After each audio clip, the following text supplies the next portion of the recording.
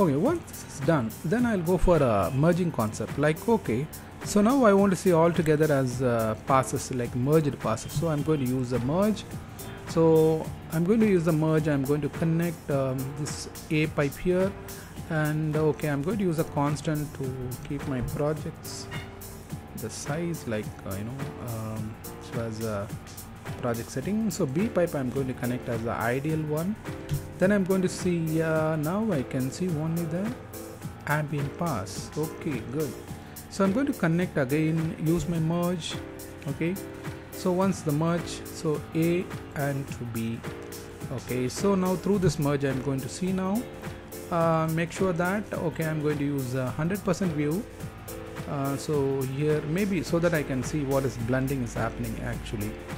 That's good. Okay, so this is over, and with the diffuse I'm going to over 2 I'm going to use screen mode is good, I think.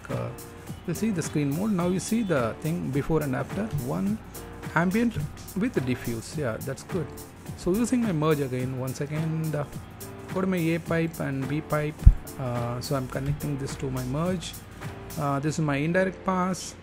So instead of over, actually over is 100% opaque, so that's the reason I'm adding it on right now. So this is a general concept, every terms people know this anyway. I am going to use like either plus if you want more brightness or something, of course, like you can use anything. So I'm going to use something like even soft light to try. Now see, this is good, but we can change it anyway anytime, like it depends, like all ways we have the choice here. So I'm going to use the screen mode now. It's quite look like additive, but also we have the choice here, like so you have the mix concept, like either you want to opaque based, like 0.5 you want to affect the indirect, of course you can use anyway, but doesn't matter. We think that it's too much of brightness. So once if you add ambient occlusion and shadow, so you can see the proper element merging here. So I'm going to use the merge again. Once go to B pipe and go to A pipe.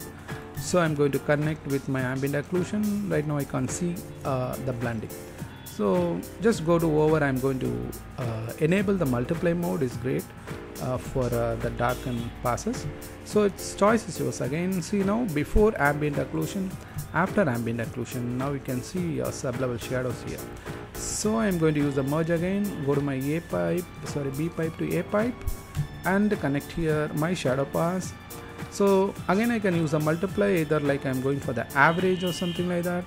Now you see, connect here, connect with my average. Yeah, this is all controlled, but also we can able to control to the mix anyway.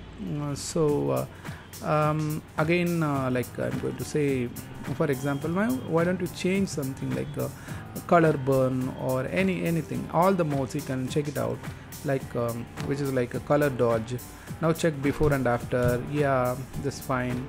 Okay, again like okay, let it be like I just keep it as average right now.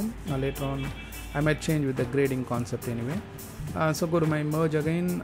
So I'm going to use the B pipe and the A pipe to my specular. So mostly the specular and the reflection passes, we can use additive mode, is good because it's light layers anyway. So go to plus now. So now you see before and after. Okay, the purposely I given in the pongy material because of just I want to see cover the portion of the specular. Later on I'll cover with the reflection also, like with the different examples. Okay, so now we have connected all together, like now we have seen this passes with the merged passes. Now we'll go for the further improvements also. Okay, I'll stop this video, we'll continue with the next video.